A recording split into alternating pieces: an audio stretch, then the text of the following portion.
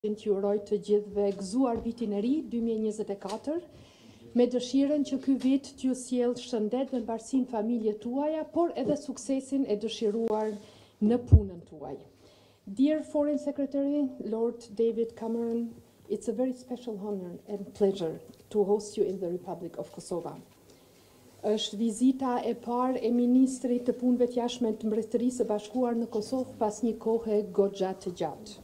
Lordin Cameron gjatë bisedës që e zgjatën pak më shumë se sa që kishim planifikuar, e njoftova rreth zhvillimit të jashtëzakonshëm të Kosovës në fusha të ndryshme, e sidomos në atë të sundimit të ligjit dhe forcimit të demokracisë në vend gjatë vitit 2023, duke vënë në pak në të njëjtën kohë sfidat me të cilat u përballën.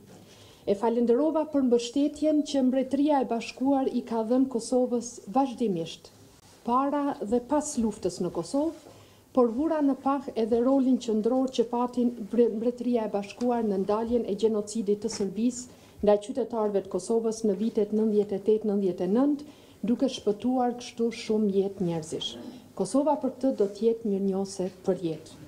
Duke njoftuar rreth aktit agresionit hapur të vitit që shkoi, shpreha mirënjohjen e thellë për reagimin e menjëhershëm dhe vendosmërinë e treguar të Mbretërisë Bashkuar pas sulmit Serbisë kundër Kosovës më 24 shtator dhe dërgimin e trupave shtesë me një mandat të qartë, duke e vlerësuar këtë si një sinjal të domosdoshëm për ruajtjen e paqes dhe stabilitetit jo vetëm në Kosovë, por në të rajonin.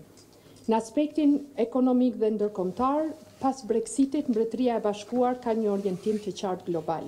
Dhe këtu Kosova mund të jetë dhe po punojmë çdo ditë që të jetë një partner strategjik. Zhvillimi dinamik i ekonomisë në vitet 2021-2024 me rritje, sipas Fondit Monetar Ndërkombëtar, gati 50% të GDP-s, me rritjen më të fuqishme ekonomike në rajon, rritjen e dukshme të investimeve të huaja direkte, me një sektor të zhvilluar dhe dinamik të teknologjisë informative dhe klient të rëndësishëm global, me taksa shumë të ulta, sukseset e prekshme në luftën kundër korrupsionit dhe krimit organizuar, Kosova është e hapur dhe e gatshme për biznes. Gjithnjë më shumë kompani, të cilat dikur transferonin pjesë strategjike të prodhimit në lindjen e largët apo në Kinë, po i zhvendosin ato në vendet mikpritëse të perëndimit. Dhe që Kosova është pjesë e perëndimit, për këtë nuk ka asnjë dilemë. Ekziston një konsensus i fuqishëm shoqëror me një përkrahje mbi 90% për integrimin në strukturat euroatlantike. Ballkani dhe Evropa, pra perëndimi, ka nevojë për një strategji të re, pasi ajo e vjetra është duke perënduar. Pyetja qendrore në shumë pjesë të botës, por sidomos këtu, për shkak të gjeografisë në kuadër të NATO-s, do të jetë se kush është me perëndimin dhe kush jo. Demokracia dhe sundimi i ligjit duhen zbatuar konkretisht, nuk duhet mjaftohemi thjesht me fjalë të bukura. Recetat e vjetra para sulmit të Rusisë kundër Ukrainës për zgjidhje të sfidave dhe konflikteve nuk funksionojnë më. Perëndimi ka qenë gjithnjë i suksesshëm atëherë kur ka pasur një qëndrim të qartë dhe të vendosur. Perëndimi ka qenë i fortë politikisht dhe ekonomikisht kur ka vepruar me vendosmëri dhe bazuar në parimet e tip të palëkundshme përballë një moske agresive dhe jo me kompromise të dobta dhe jo parimore.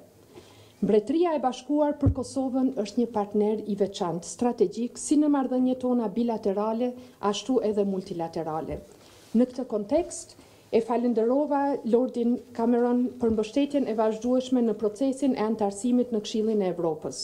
Mbretëria e Bashkuar për Kosovën është partner tejet i rëndësishëm brenda NATO-s, pra aty ku Kosova e sheh veten pjesë të synimeve strategjike dhe përcaktimeve parimore të kësaj organizate. Mirpo, rëndësi të veçantë marrëdhëniet tona nuk kanë vetëm në fushën e sigurisë, por edhe në diplomaci, ekonomi, arsime shëndetësi, art, kulturë e sport. Këtu vura në pak rëndësinë e veçantë që ka mërgata jo në Mbretërinë e Bashkuar, e cila është jo vetëm e madhe në numër, por pjesë e rëndësishme dhe e dukshme në të dy vendet dhe shoqëritë tona. Welcome again, dear Foreign Secretary Lord Cameron, and the floor is yours. Well, thank you very much, Foreign Minister, for welcoming me here today. I'm delighted to be in Kosovo and to be here so soon in my term as Foreign Secretary. We're here to support you, to promote you, to help you in all the ways that we can. We've talked this morning about your security and the important contribution that we can make to that. We're proud of the fact that Britain plays a big role in KFOR. We had over 600 British troops here this year. We're proud of the training and support that we're giving to your armed forces and the great success that they've had in training in the UK. So we've talked about security.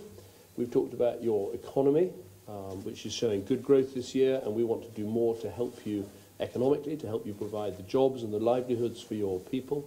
And we've talked about your fight against corruption and what you're doing to put in place the rule of law and to build good governance here in Kosovo. These are all areas where we are helping. We want to continue to help. But above all, we say that because we are a huge supporter of Kosovo's independence, Kosovo's sovereignty, and Kosovo's right to be recognised by others as a full sovereign country and member of the family of nations. We've had a good meeting with your Prime Minister last night. I'm looking forward to meeting with your President and then meeting with our troops and others later today. I think one of the things I've heard that's so important is the importance of stability in the Western Balkans more generally. That is something Britain is investing in with £45 million this year. It's something that's very important for our national interest.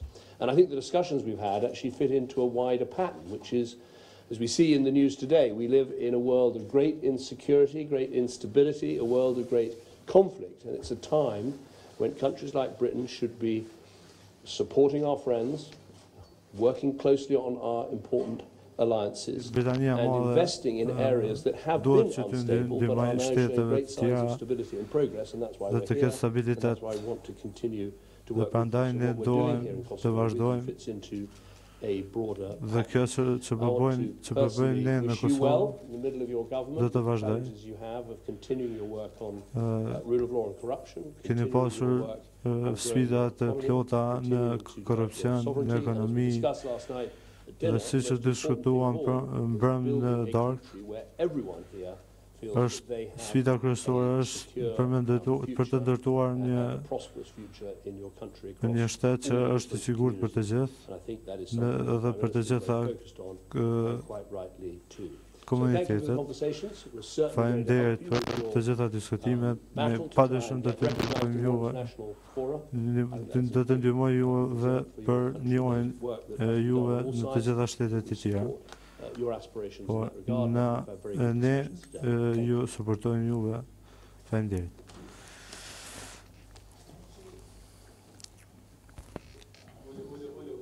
In front of the flag. You had to do that properly. Let's do that again. There we are.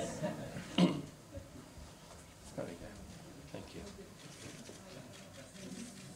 Good. Thank you.